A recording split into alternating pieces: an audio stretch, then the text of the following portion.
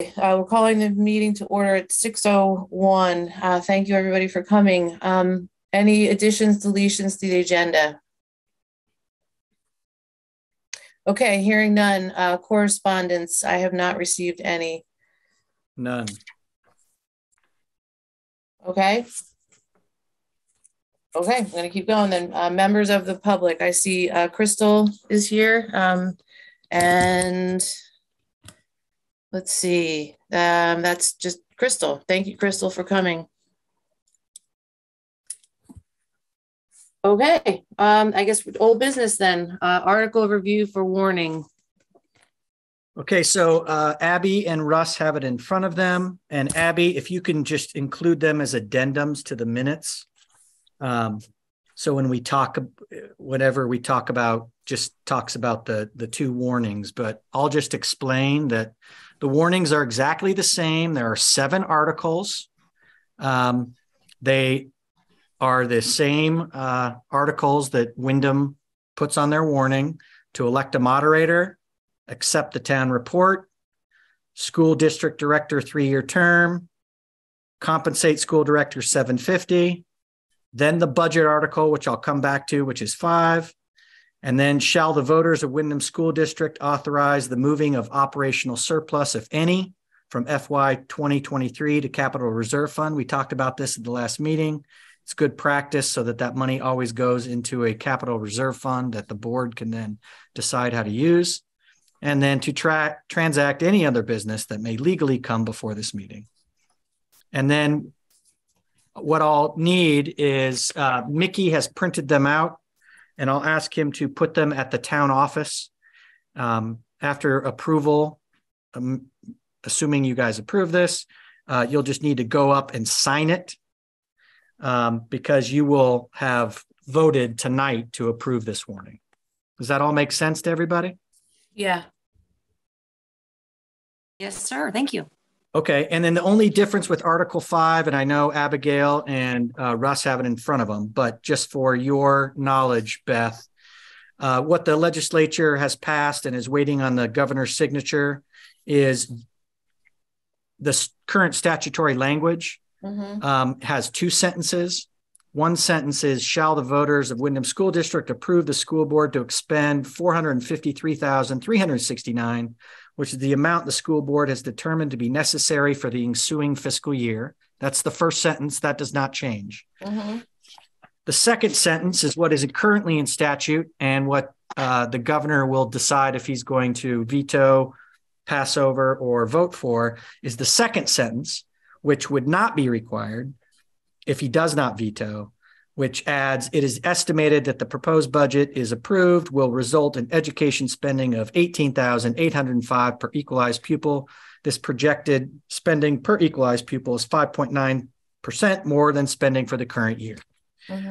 So it's just eliminating that second sentence, which is, yeah. So the one I sent you says less. Less. Which one? Article 5?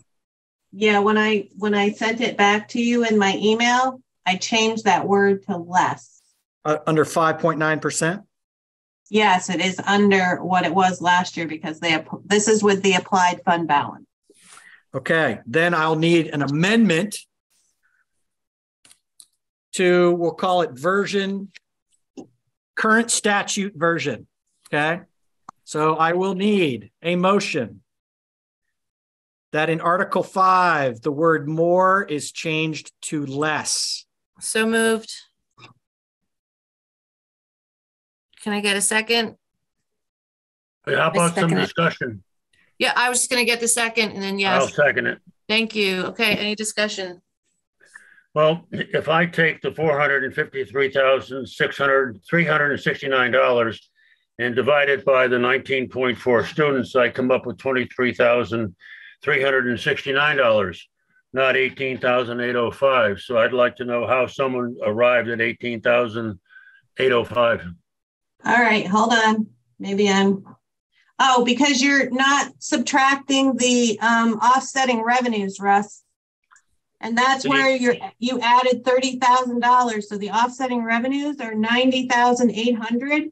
making education spending, which is what your equalized pupils are divided by, 362,569. However, that's not what the voters vote on. They vote on the expenditures. That's why I'm looking at the 453, 369 and saying if I take the 19.4 students, that means we're spending $23,369 per student, which is deceiving the voters of Windham from the true cost of what it's costing to educate the kids. Well, that's one of the reasons they want to take that second sentence out, because it works both ways. That it's mean on version 2?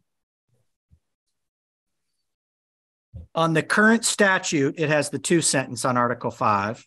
That's what you guys are both discussing right now. Right. Right. So it's estimated that the proposed budget, if approved, et cetera, is what will be deleted or added. Deleted. If the governor doesn't veto it. Deleted. Deleted. The second sentence is deleted. So all it will say is do the voters approve the $453,000 of expenses that is used to run the school, right? Okay. But what the equalized pupil or what the per pupil cost is based on is education spending. And for that, you have to subtract those offsetting revenues, of which Windham voted to add $30,000 of fund balance to. So that's why it's 5.9% less than it was last year. But in reality, if we didn't have a surplus, we're spending $23,369 per student. That's what it's actually costing to educate those kids. Well, technically, yes, but that's not how the formula works, right? The funding formula works on the education spending. I understand that, but what I'm looking at is I'm looking at a deception of the true cost of educating the kids in Windham, and this has happened for years. For years, we've had students attending the school that have been counted as average daily membership but weren't really residents of Windham. They were residents of Chester or Jamaica. And over the long period of time, the voters of Windham have been deceived in what the true cost is of educating Windham's kids because of manipulation of student population. And I'm getting tired of it.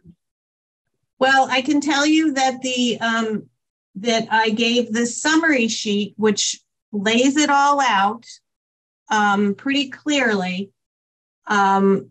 It lays it all out. I gave that to the auditors, so hopefully that will get into the annual report. Well, the auditors have missed a lot of the fuel oil costs from the school bus. I've been keeping track of the pay orders and other stuff and what the actual school bus usage is of gallonage. And it's lower than what it actually is. So someone in the financial side of it, and I'm not saying it's you, Lori, are not billing all the true costs of the school from the town's cost to the school. And I'm getting sick of this deception. Okay.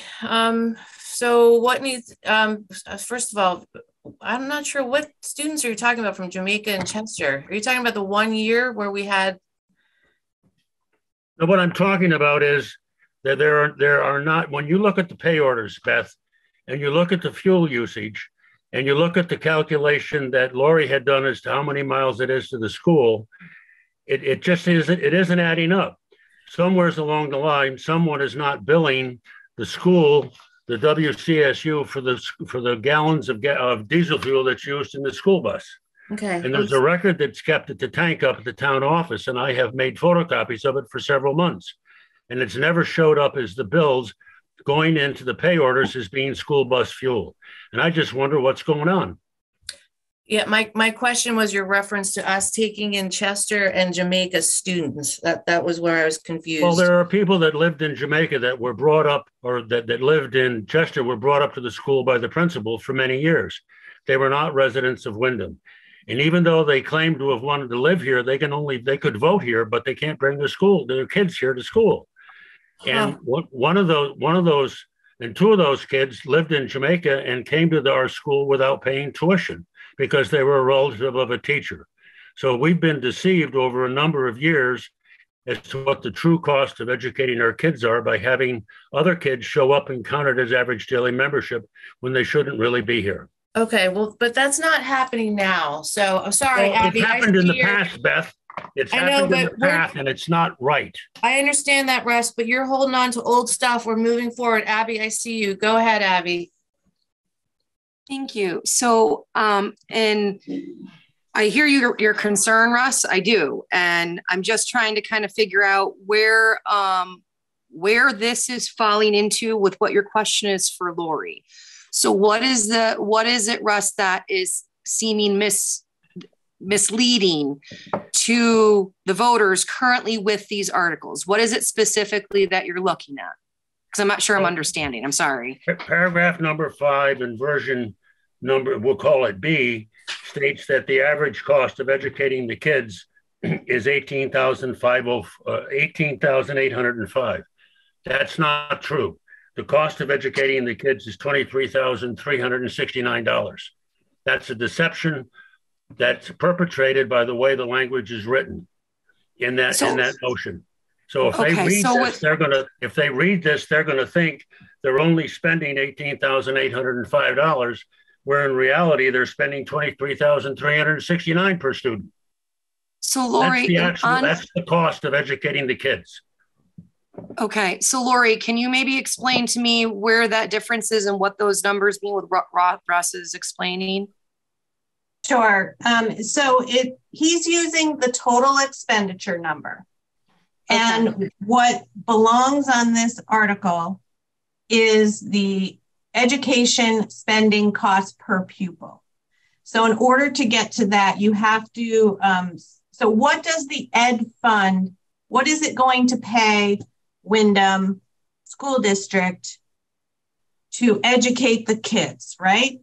So it's going to pay the expense, the total expenses, less any revenue that you might have coming in, i.e. the $11,000 that West River pays you, the state transportation fund pays Windham, the $30,000 of surplus, all of those things. The ed fund doesn't need to pay you those, right? Because you're creating those revenues on your own.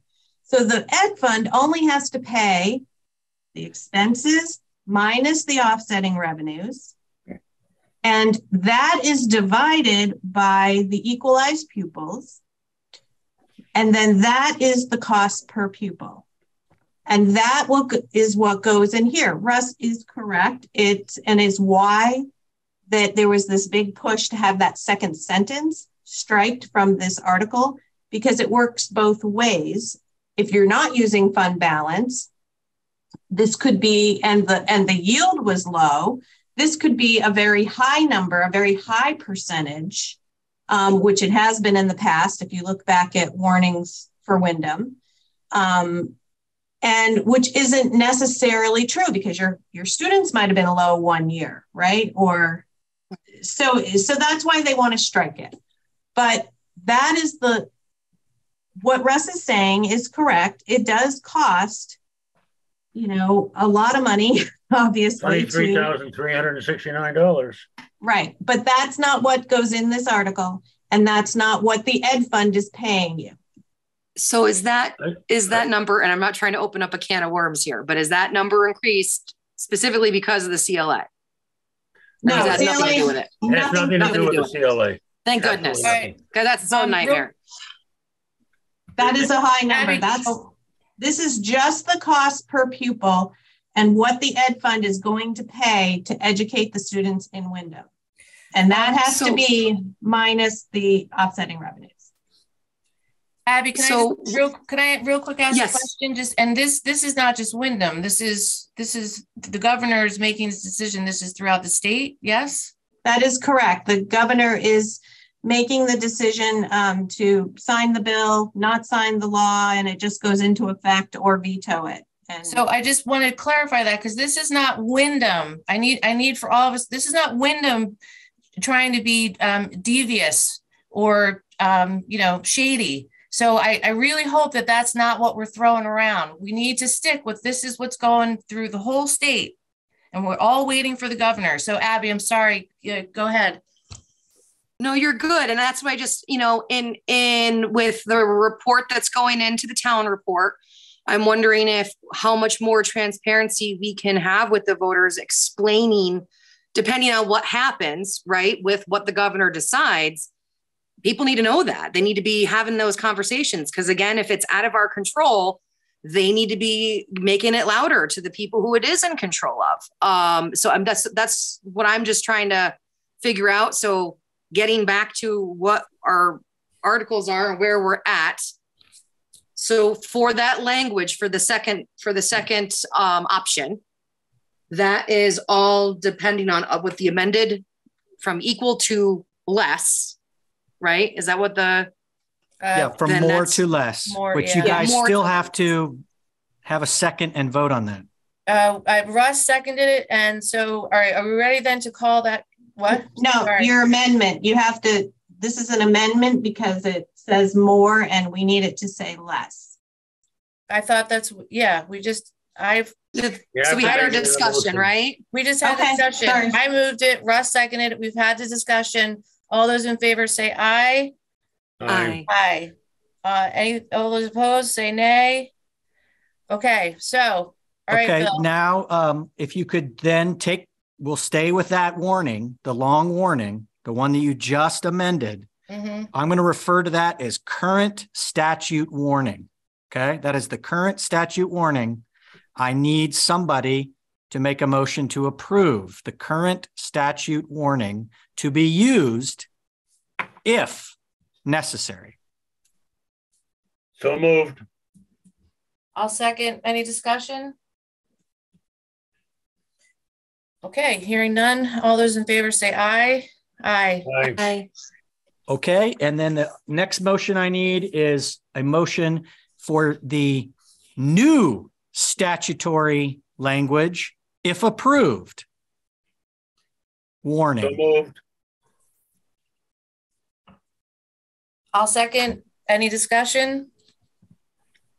Hearing none. All those in favor say aye. Aye. Aye.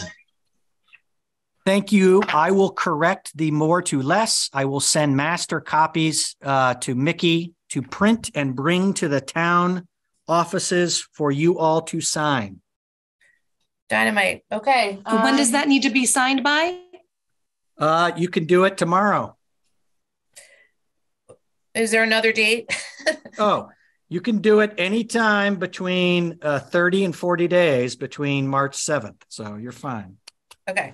You can sign it and give it to the auditors. Exactly, Russ. Yep. Okay. And you may want to wait till the end of the week.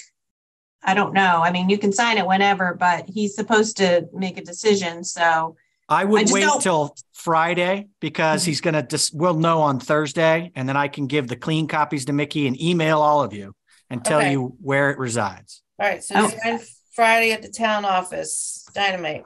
And then can we make sure that that's on our agenda to do, like, at least to be able to discuss and let people know more about if they have questions, and depending on how things fall out, we may have to have some chats about what that is.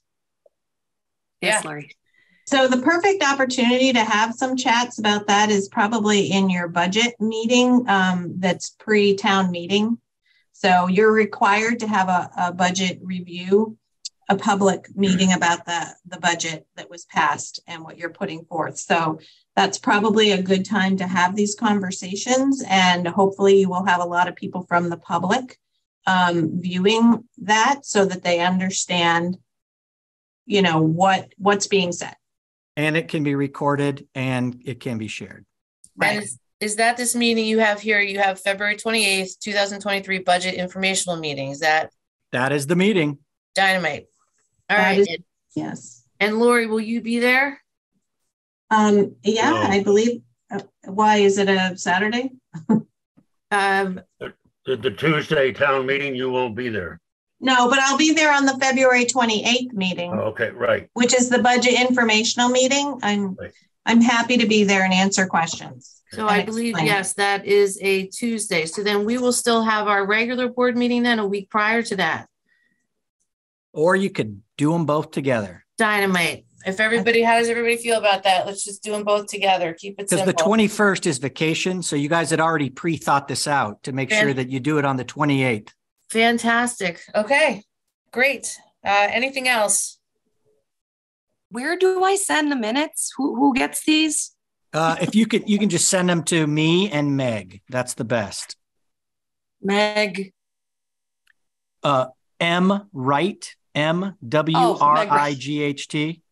at wyndhamcentral.org.